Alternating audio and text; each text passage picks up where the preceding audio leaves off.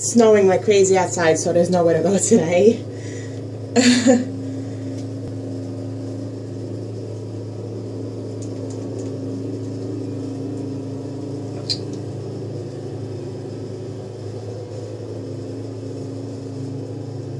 Okay.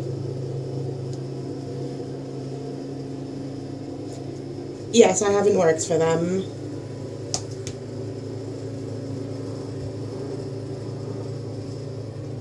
Yes.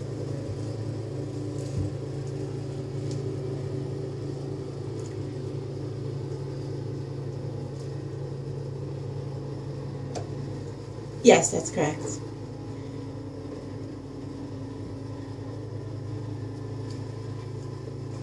Okay, so I'm currently in college for hotel management, and to be able to have the experience and the hands-on work through Disney, they set the standards for how to handle your customers in the hotels and even in the parks.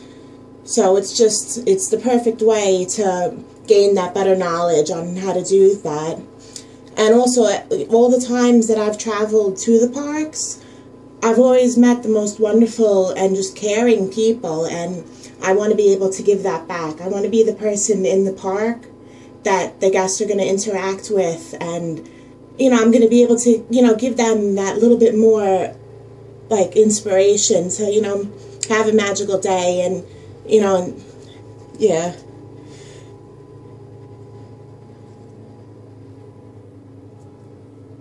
For my school, I want to be in the hotels. I'm not sure where exactly in the hotels I'm specifically looking for, but I know that's the field, because my school offers for hotels and for culinary, so I'm focusing on the hotel work.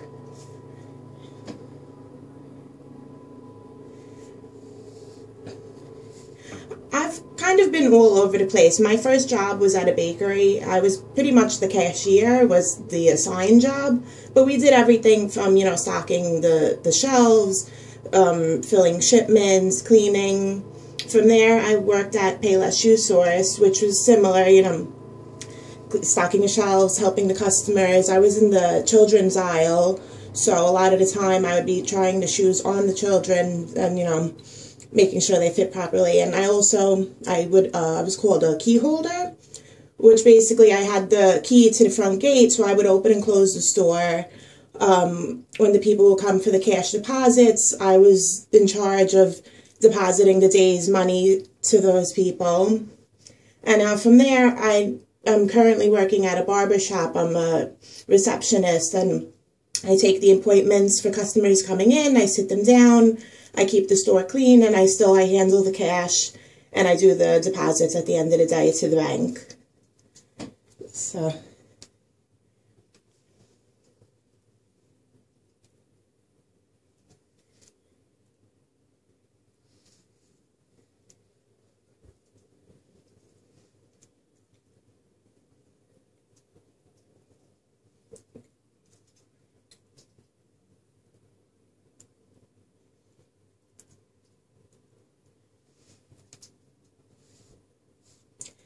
I love being outdoors, so that doesn't bother me at all.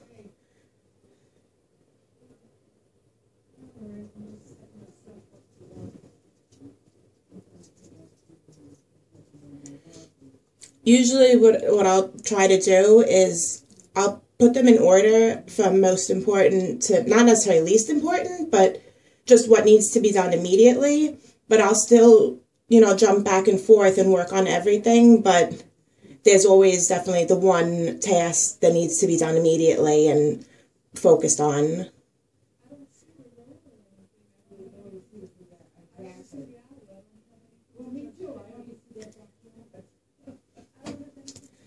So that's kind of similar to the barbershop that I'm at now, because everybody's coming in for the same haircut.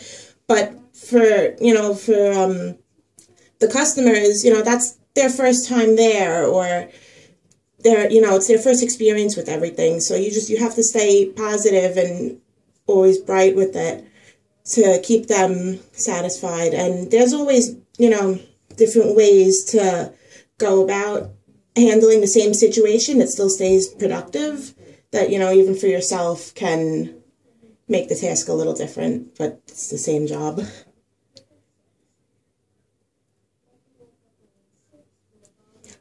It's fine. I mean, it's something that you expect, you know, you're not going to be doing something all day and have nobody come up to you to ask you a question, or, you know, even to come over and, you know, do you have the time, or can you can you tell me how to get to this location? It just comes with the job.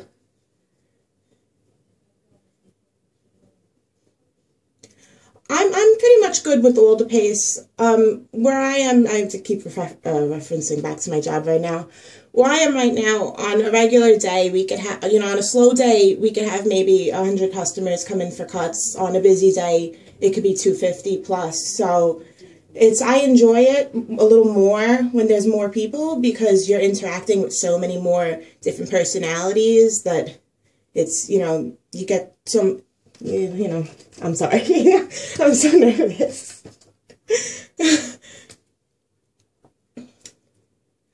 I'm definitely comfortable in my own ability to accomplish things on my own, but I do also enjoy the group work, because you get to see how someone else would accomplish the same task, and you know, you share your different ideas. So I'm always open to group work.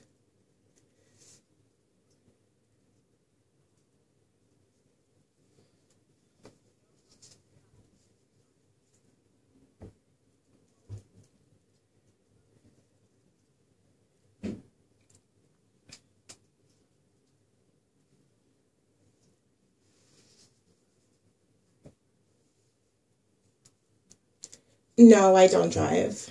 I don't have a license.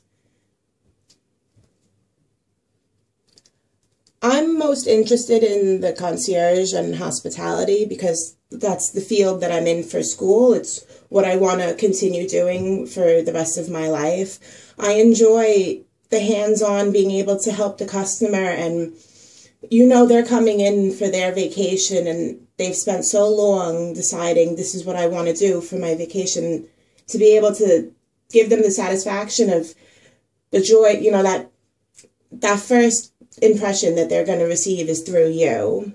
And to, you know, even if you're just giving them the room that they're going to be staying in for their vacation, you know, you give them that extra, you know, yeah, that.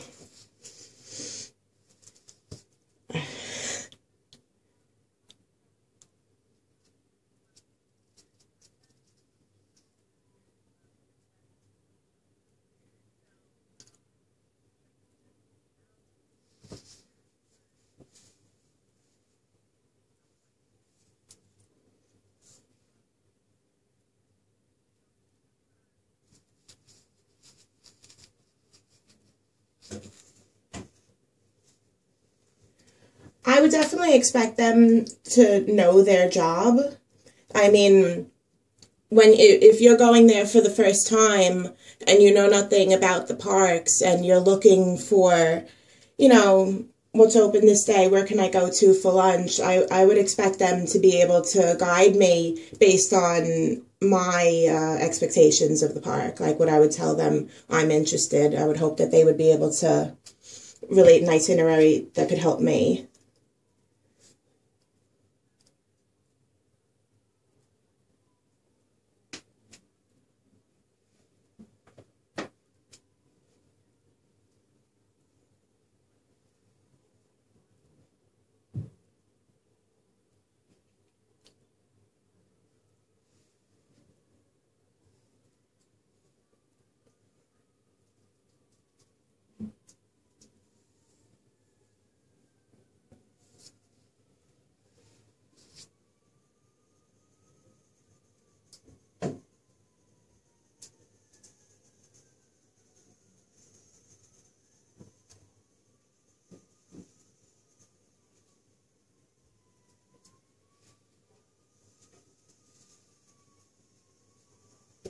So what is, there's a person in the lobby raising their voice and someone besides them next to me is having trouble? Is that what, and I'm working with the family. Um, Well, I would definitely see what's going on with the family in front of me first and make sure that they're situated. I would probably, for the person raising their voice, I mean, I'd probably see if I could find a manager or security that could help me to handle that properly. And for the person next to me, I would most likely personally help them accomplish printing the room keys properly, because that's something that I would know how to do.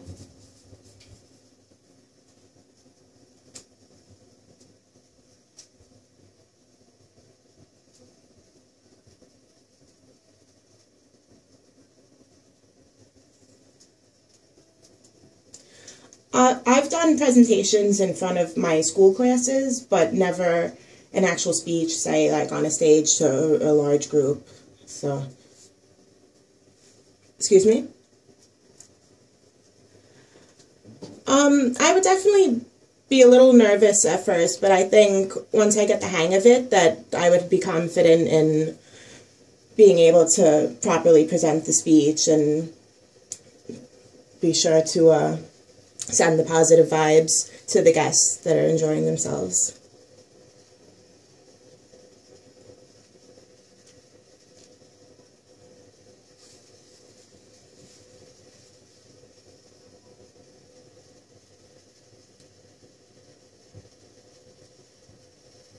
Yes, definitely. I've been doing that since I started working, so I'm definitely comfortable with that.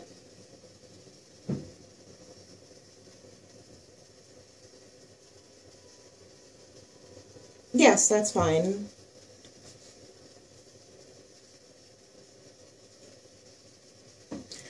Well, I definitely know that safety is the biggest concern in those situations, so you definitely have to stay calm and just assess what's going on. And, you know, you need to evaluate where the emergency is, whether it's something that needs to be attended to if someone got hurt, or if it's something where people need to be evacuated. What's the most effective way to get everybody out of the building? So.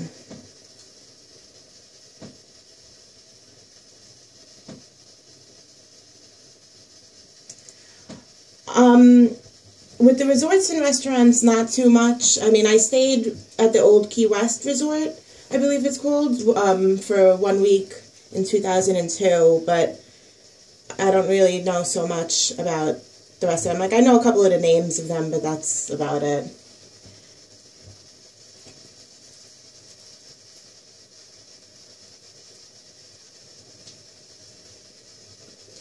So, I would definitely greet them with a big smile, because it's just what's known from the company. It's just the cheer that's coming from within everybody. And let them know that I'm here to help them. I want to understand, you know, what it is that they're looking for with checking in, and or whether it's getting on a ride or at a restaurant. And just, you know, be their friend, you know, as opposed to just being an employee that they're interacting with. You know, you want to make it feel like as if you know them already, that, you know, it's just makes the atmosphere more calm.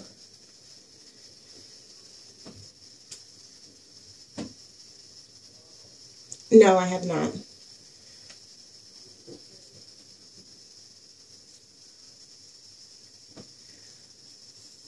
I mean, if conflicts were to arise, I mean, I would definitely, you know, sit down with them first and see if we could talk it through. And if it was to be something more serious, then I guess whoever the head of the building, I don't know how that works, whoever the head of the building is, we would go and talk it out with them to see if we could find a solution for it.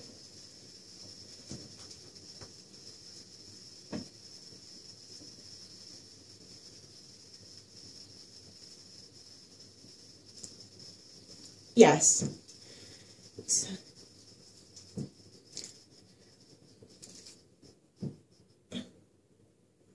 My ears are pierced, and I have no problem with taking the earrings off. And I do have a tattoo on my inner ankle. It's a black silhouette of Tinkerbell, actually. It's about 2 inches by 1 inch. So. Okay. It's just that, and on the side of my foot there's a scripted word. It's on the same foot.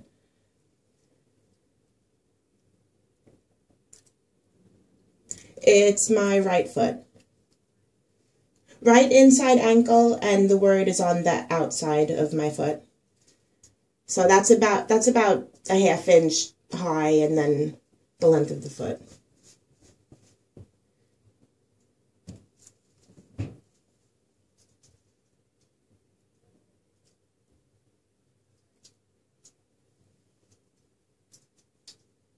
Yes.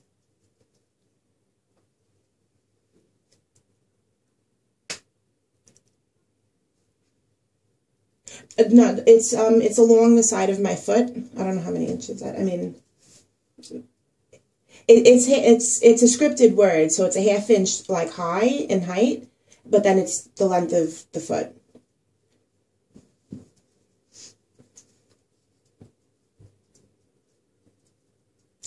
Yeah, a sock covers them with no problem.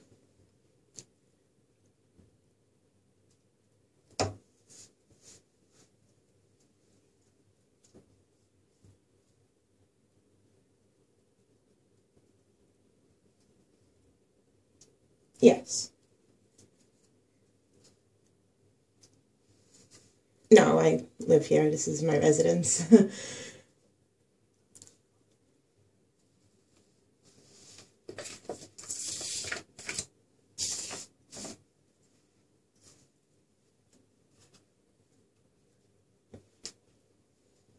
Okay. Mm-hmm.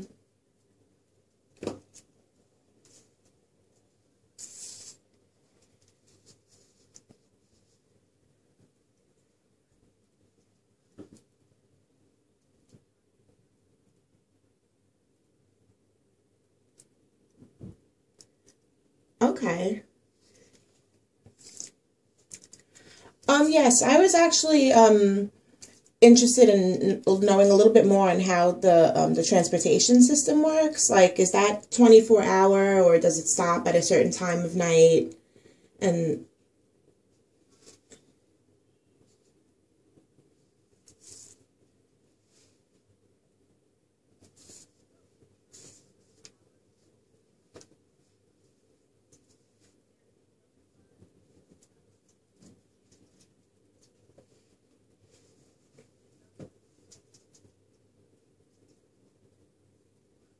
yeah. Yeah, because I was just wondering if I'm put on like say an overnight shift, if the bus is still running to. Okay. Oh, okay. Yeah.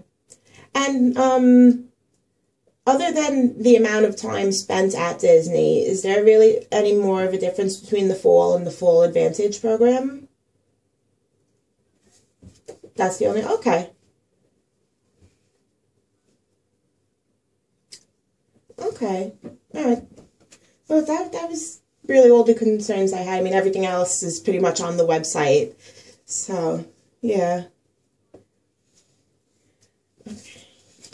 Yes, thank you so much, Tiffany. Yeah, yeah. I gotta go shuffle now. So, all right, you too. Thank you. Bye.